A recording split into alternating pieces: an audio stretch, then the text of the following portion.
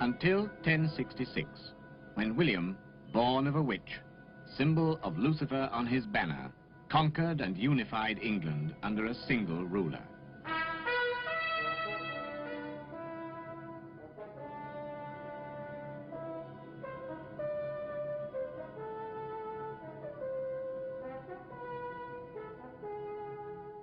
The Bayeux Tapestry, which tells the story of this invasion, shows how pervasive were the old ideas.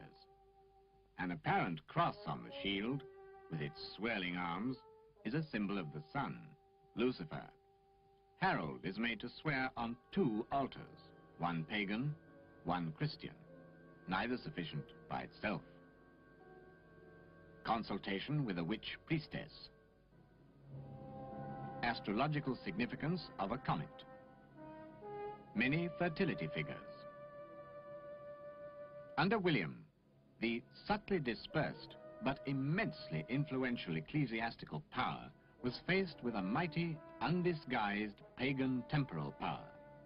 The dynasty of the Plantagenets was powerful enough to be beyond the grasp of the church. But among the people, the church had more power.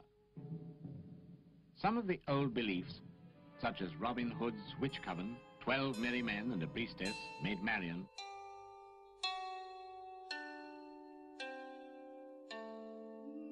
the Virgin Mary, Mother Goddess, escaped into legend. But that other maid, the Maid of Orleans, Joan of Arc, not disguising her beliefs as a witch, was destroyed.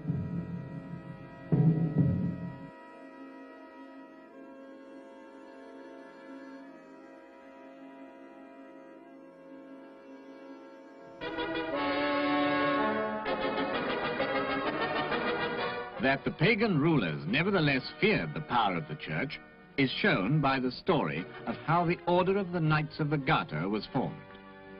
The Countess of Salisbury, dancing with Edward III, dropped her garter, which Edward swiftly picked up, put around his own leg and said, "Honi soit qui mal y pense, evil be to he who evil thinks."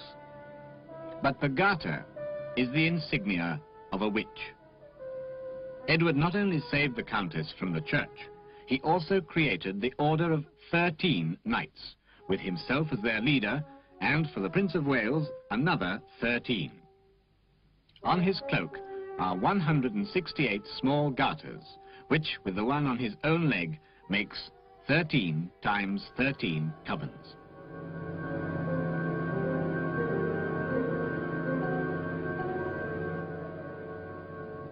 Apart from the decorations on churches and magical ceremonies inside houses, pagan rites, witchcraft, took place quite openly.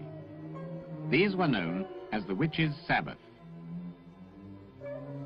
Witches were said to fly to the Sabbath, and used for this a flying ointment, here being rubbed over a young woman.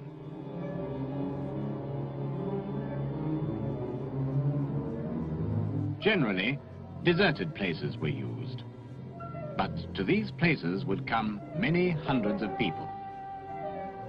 Records say that for the 4 big seasonal Sabbaths of the year, thousands would attend.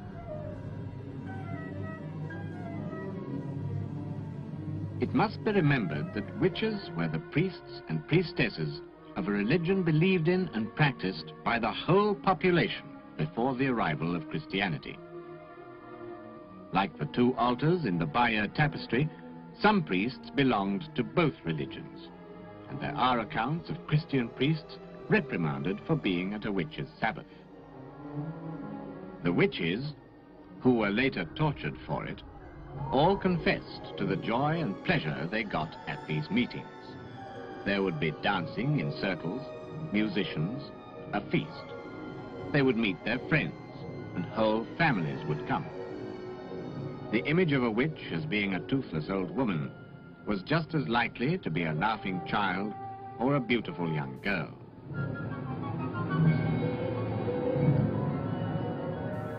At some of the Sabbaths, especially in spring, with its natural connection with fertility, fertility rites took place. And although, as admitted, everyone enjoyed these rites, their ritual intent does not warrant the degrading description of sexual orgy.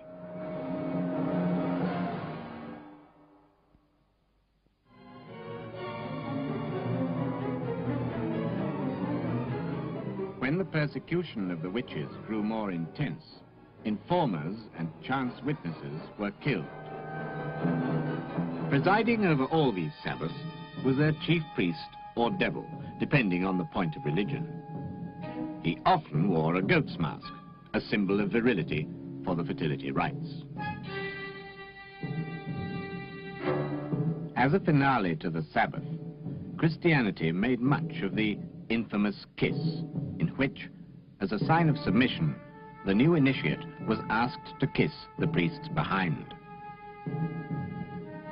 Perhaps the intensity of the attacks by the Christians forced ever more stringent and binding oaths of faith on the pagans.